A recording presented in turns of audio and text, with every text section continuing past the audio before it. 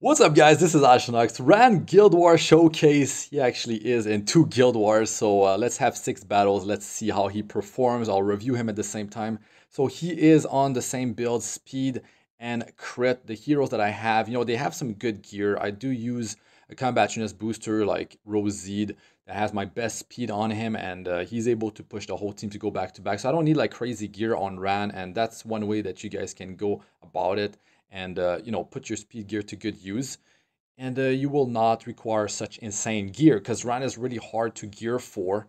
So that's definitely a downside to him. But the thing is, you don't actually need effectiveness because you can just soul burn his skill 3. You just need a mage in the team, and of course in a Guild War format 3v3, not so many chances to have a mage. Sometimes you have to bring maybe a combationist booster Ran if you don't have too much speed, and then your third one might not be a mage. So yeah, I do bring along Politis, which is really strong, right? And it's good that she's fire, he's ice, so that's really good. And I mean, his whole kit's like I talked about, right? He's overpowered. Like there's just way too many things going on at the same time. I mean, the skill 3. By the way, the artwork is completely amazing. I'm sure a lot of you guys feel the same about it. I feel like we really need more heroes like that in the game, and long overdue, pretty much. Long overdue. Backstory, real nice too. So here we're fighting Avatar, and we are actually losing. We're losing this Guild War, and here I'm using Rosede, Ran, and Arbiter Vildred. Let's see here what happens. The thing is that when you don't have the souls to soul burn, you will need to have some effectiveness. So you won't be able to have the souls in every scenario. That's the thing. If you bring him in World Arena, they're just going to ban maybe your one mage that you brought along, or they might just end up banning Ran. So that's why I haven't gone and done the RTA video just yet. So that's going to take a bit more time. But yeah, I was able to get 2 Guild Wars in there, and instead of having some footage of like other random heroes that are not Ran, I just decided to have 2 Guild War battles in there because the battles are so quick. I'm cleaving. Maybe use Ran to clean up with single target burst, not cleave. Maybe Ran is the only cleaver in your team. There's a lot of counters to cleave. That's the thing, though. So here, this is a tick team right there. So if you don't land defense break, you could be having some problems, right? You might not want to use skill 2 all the time. It really depends who you are facing.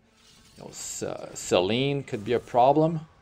And here we got the defense break on Luna, so that's good. But really, without having the soul burn, it's not reliable, right? So that's kind of unfortunate. We can't land a crit on this stupid Luna, and now Troublemaker Crozet just clears all debuffs.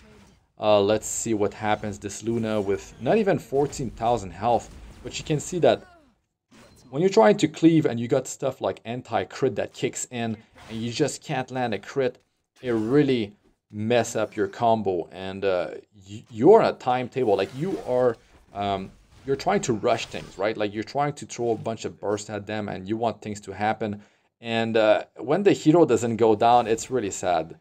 I mean, because the anti-crit happens all the time. It's luck. Things like that happen. 15% innate resist, evasion based heroes, all sorts of annoying things that can happen, and you can see Luna is just going ham, man. Like what is happening? Can I even pull this off?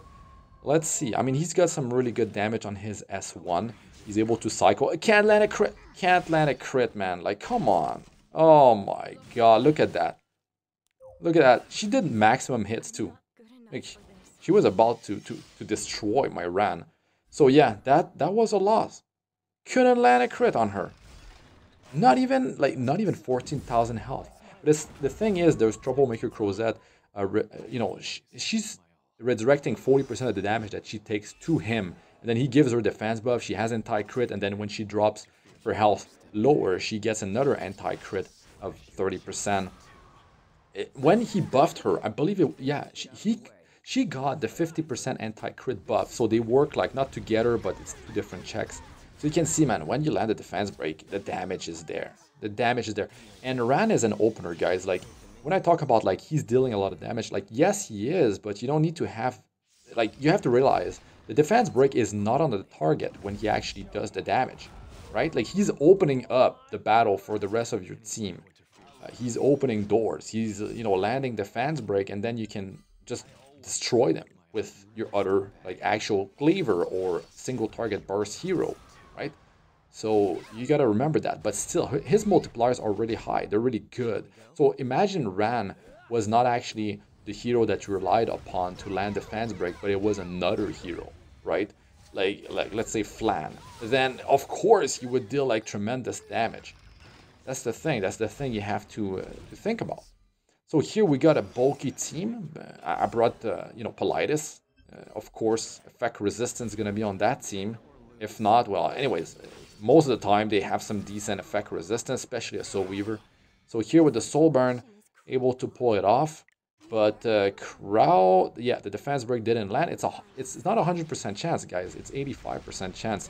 So that's another thing that can mess you up. Then you have the 15% innate resist. So that's why the ignore effect resistance is that powerful, because you don't have to worry about the 15% innate resist. It's definitely a big deal, and that is definitely what makes this hero shine, is the combination of removal of 2 buffs off of the enemy and 2 the defense break, and the soul burn that ignores effect resistance. All 3 of these things together into 1 skill makes up for an overpowered skill. And with the rest of his kit, everything else that he does, right, because he applies the stigma, he gets skill nullifier for himself. I mean, the self-attack buff, the team-wide immunity, the 20% defense penetration on the skill number 1, like the whole kit together, I mean, it's broken. You know, power creep is happening. It's a very, very strong hero. You know, he could definitely be a Moonlight hero, and of course he'd be stronger if that was the case, because he wouldn't be at a disadvantage versus Earth. So at least everyone can get him, right? Like, he's not limited, but everyone can get this hero when his banner shows up. So that's really good. So that's the stats of the heroes that I used along with him. So I did showcase him in Arena. I invite you to go and check it out. I will be showcasing him in World Arena, so it will take a bit more time. But yeah, I mean, I feel good about this hero. It's just that you might have to double up on mages with the Gale's Ancient Book to be able to get the Soul Burn. So what I'm going to do is actually have some effectiveness on him and not rely so much on a mage. So yeah, of course, a team with super high effect resistance, it's going to be like problematic, right? So you're not going to be able to make this hero work against all type of players, and you probably don't want to pick him too early on, because they will see you come a mile away, and then they will pick accordingly, counter pick you and all that. But yeah, let us know what you guys think about all that in the comment section. That's going to be it for this one. Astranox, good luck with all ya do. Peace out for now.